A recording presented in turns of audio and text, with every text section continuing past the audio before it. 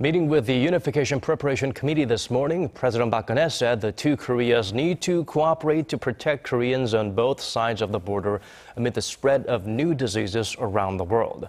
Regarding steps to strengthen inter-Korean cooperation in healthcare, the president asked the committee to begin providing vaccines and antibiotics for North Koreans suffering from tuberculosis or rubella.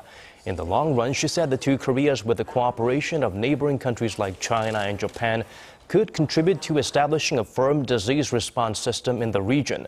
Assessing that Pyongyang has shown some intent to resume dialogue with Seoul as of late, President Park said her administration is always open to renewing dialogue and cooperation.